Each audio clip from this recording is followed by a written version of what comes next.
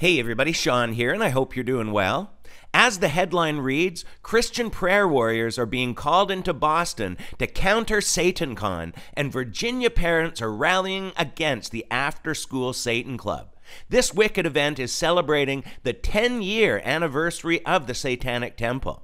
And they'll have discussion panels, satanic rituals such as unbaptisms, a satanic wedding chapel, and a satanic marketplace where you can buy all sorts of wicked merchandise.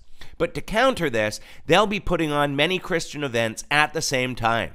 Not to mention that they'll have multiple teams doing evangelism. So praise God for that. And let's keep this event in our prayers and that God would use this for His glory.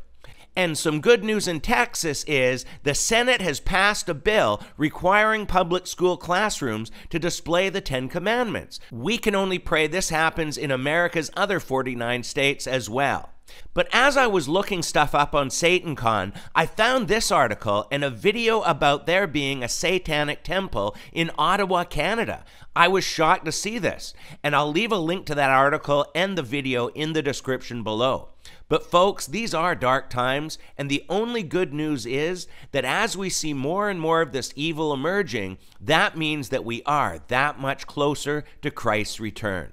So, just a quick one today, but feel free to leave your comments below, and until next time, take care and God bless.